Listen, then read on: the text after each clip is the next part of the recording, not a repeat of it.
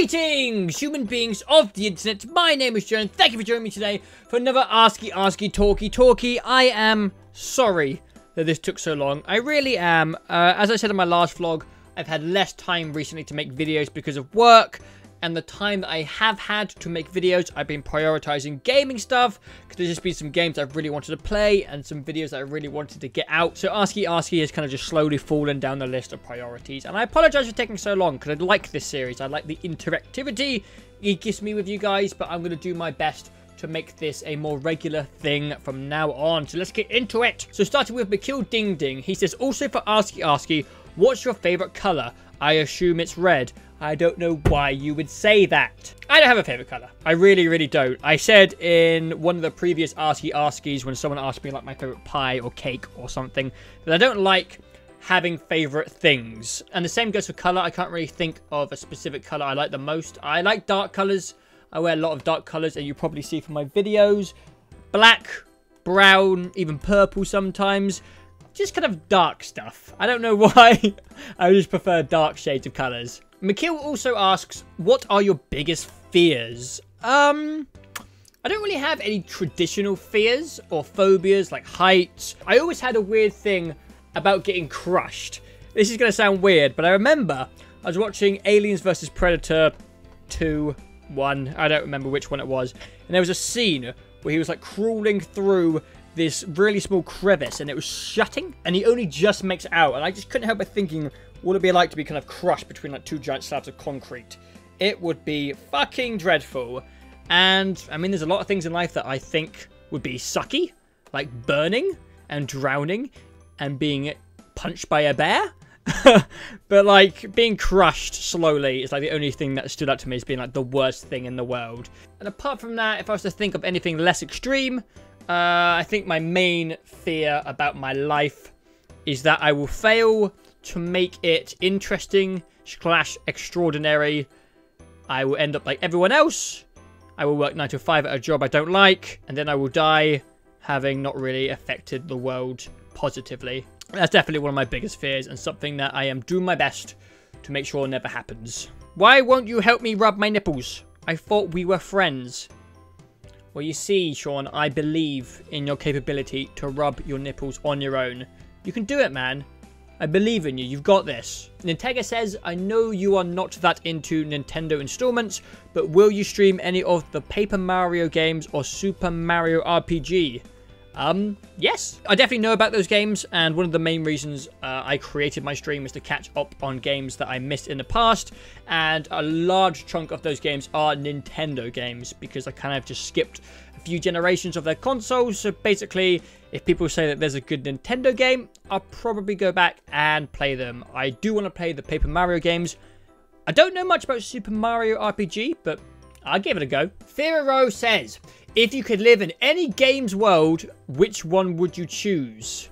Oh god, I haven't prepared for this. I'm gonna go for one of the Bioshocks, but before any apocalyptic events happened. I don't know if I would choose Rapture or Columbia. I'm probably gonna go with Columbia, but without like the horrible war and people shooting each other. Are you going to do any multiplayer games with other YouTubers? Yes. Yes, of course. I have done some in the past. I play some Gary's Mod and other games with some of my friends, but I haven't done any collabs for a while. We've recently been talking about doing some games that I won't mention, but there will be collabs in the future, I promise. Who are your favorite YouTubers? This is quite a difficult one. I watch a lot of YouTube. I watch quite a lot of daily vlogs. I watch Fun for Louie, Casey Neistat, like religiously every day without fail. I watch a lot of Game Grumps, and I used to watch a lot of Mark, Felix and Jack, but because of time and time constraints, I don't have as much time to watch their content, so I kind of just check in every few days and I see what I think is interesting and I make sure to give those a watch. And apart from that, I just kind of like to dabble in almost everything from blogging to even food stuff.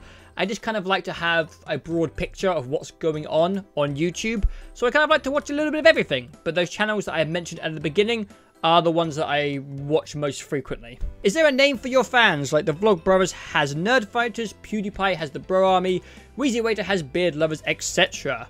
I do not, and I was even tempted in the past to attempt to manufacture a name for you guys. I remember thinking, like, should I attempt to do this? Should I call them the Defenders or the Joeys, like little kangaroos?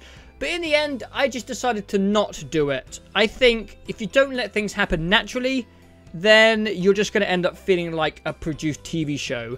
I'm just a guy playing video games, and you are just a bunch of cool people watching me.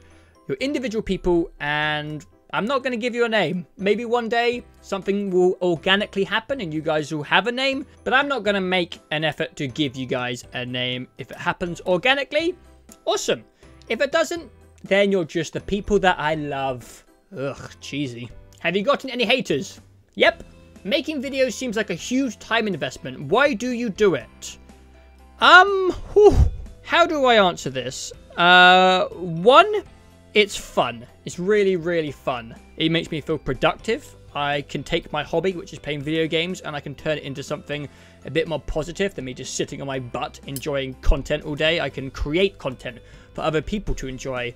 I like YouTube. I've always enjoyed watching YouTube. I've always enjoyed creating content for YouTube, and now I've just kind of moved over to this medium. And also just for future potential, I would love nothing more than YouTube to be my full-time job. It would be a fucking dream, to be honest with you, because I don't know what else to do.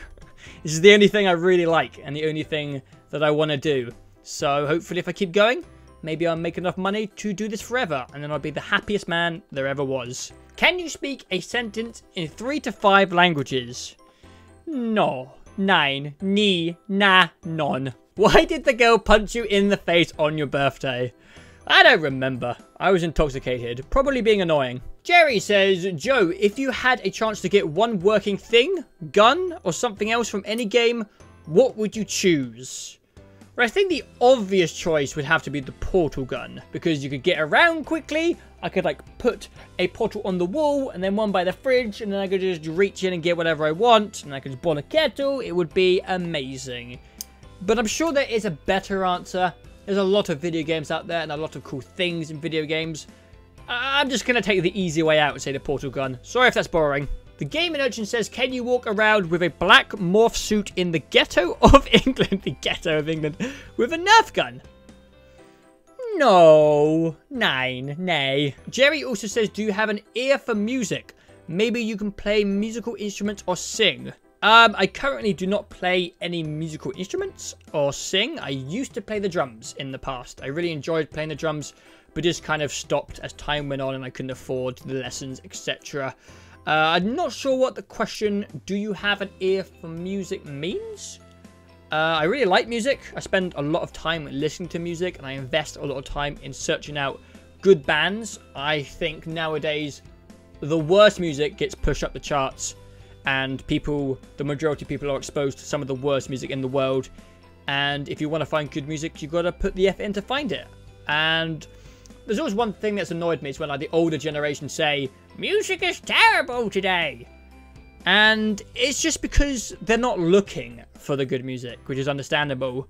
Because back in the old days, sounds very old, the best music was at the top of the charts. But now it's the other way around. The best music is hidden, and the worst music is at the top of the charts. But I love music. I spend a lot of my money and my free time on going to music festivals and gigs, etc. I've got 2 lined up for the summer.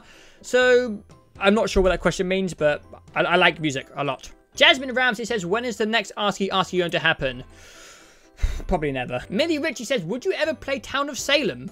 I don't really know. I don't know what that game is, but I am open to play anything, and maybe I will give it a look. Maybe you guys want to play it. I know on my live stream, some of the people watching said it would be good to play with a lot of people, a lot of viewers and stuff like that, but I'd have to give it a look first, because I don't know what it is. Out of your YouTuber friends who you called the Gmod team, which of them do you think has their kind of thing about them? Like, who's the funniest, who's the derpiest, who's the kindest, etc. Stuff like that. In your own opinion, and when will you do more Gmod videos? I'd like to play Gmod soon, actually. As I said a few questions back, I haven't done any collaborations with anyone for a while, and I miss it. I miss playing Gmod as well. We actually did name everyone in the group, and I cannot remember what they were. I know Nick was the Asian. I'm going to call Dave the Unfortunate, Sean the Derp, and Scott can be the Hair Flick. Oh, God, Jesus Christ, here we go. And from Clochette, Here's a paragraph. Okay, where do we start? Can I see the socks you are wearing? They're always amazing. I don't have a foot fetish, I swear. I think I just made the question awkward. Sorry, still want to see them. You can press backspace on the keyboard and it will remove the text and then you don't have to say awkward things. But here are my socks. They're green. What is the first thing you notice in the opposite sex? Depends where I'm looking. If I happen to be looking at their butt, their butt. But probably mostly their face. Do you remember you have to take your shirt off when you reach 5 million subscribers? Actually, I said 5 billion subscribers. I've said this like 20 times. When I reach 5 billion subscribers, I'll get naked. Do you have a middle name? Nope. What is the wallpaper of your cell phone? Where the hell is it? The wallpaper of my cell phone is the default one. Because I don't care. Also, my screen's really broken. I dropped it. I have a shrine of you in my bedroom. There's lots of pics. Let's just skip to the next question. What's your worst pet peeve? I think my worst pet peeve in people. That's what pet peeve means, isn't it? It's like the most annoying thing about people. I hope so. If not, I'm answering the question completely wrong. But the thing that annoys me most about human beings is negativity and arrogance. I cannot fucking deal with people who think they're the best. At a movie theater, which armrest is yours? I think this is quite obvious. So say this is the aisle, an aisle of seats. This is the middle, obviously. If you're on this side, on the right-hand side, it is the right armrest. Because the person on the end of the aisle is going to have their arm on the right armrest. And then the person on their left will have it on the right. And then the person in the middle gets both because he's a selfish bastard. And everyone on the left of the middle has the left one. There you go, easy. Did you have any stuffed animals as a kid? If yes, how were they? Yes, I had loads of stuffed animals. I've always liked animals. So as I was a kid, I liked toys of animals. I actually have a few left in my room that you may have even seen when I did my last vlog and I went around my room. I will go get them. Okay, so this is a bear. I don't know if he has a name, but I got this when I was born. 1991. It's backwards for me. Hopefully it's not backwards for you. But it says 1991 on his foot. That was the year I was born. So I got this, or I should say my mum got this the day I was born. He's a cool teddy bear. I think he actually has some yellow paint somewhere on his face. I can't quite see it. Maybe I cleaned it up. But I painted his face when I was a kid. I was a bad kid. And I have this monkey. I don't know where this monkey's from, to be honest with you. I just know I've had him forever. And then this is Mr. Ducky. I wasn't very creative with my names, apparently, when I was a kid. Because he's a duck. But I like him, though. He's got a floppy head, and it makes me laugh. Ha! I have a bunch more in storage as well, just locked away in the cupboard behind this room. And my dad tried to throw all of them out once without telling me, and I was... Man, I nearly kicked off. I saved them. I saved them. All my animals are back, and they're mine. If any one of your subscribers could be your slave for a day, who would it be, and what would they have to do? No one and nothing. Go about your business, people. Be free. What songs always make you happy when you hear them? Lots of songs. As I said earlier, I listen to a lot of music. Like a lot of music. So I can't really pick out like one song. I could probably make a playlist of like 200 to 100 songs that make me happy. Yeah, pretty much anything by bands I like. I just like music. Music makes me happy. What does your handwriting look like? Shit. It's pretty bad. It's not terrible, but it's pretty bad. I've always been a guy who prefers the computer, if you can't tell. So using a pen was never my preferred way of writing. But I think that's it. I think I have finally done it. Episode 3 of Askey Askey. It only took me like a month or so. I'm sorry. I'm sorry. I'll do better. This time I'll do better. So please leave more questions in the comments below. Anything you have to ask me, as long as it's not too personal or gross, put it in the comments below and I will do my best to answer it for episode 4, which I will get out sooner this time. I will, hopefully. But I like this series. It feels very interactive with you guys. You get to know some weird stuff about me. I get to read your questions. But that is all for now. So thank you guys for watching, and I will see you next time!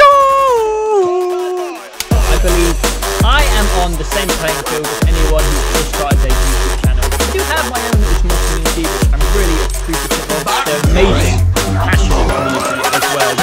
But I don't really feel like I've gone far enough from YouTube channel to justify to answer this question.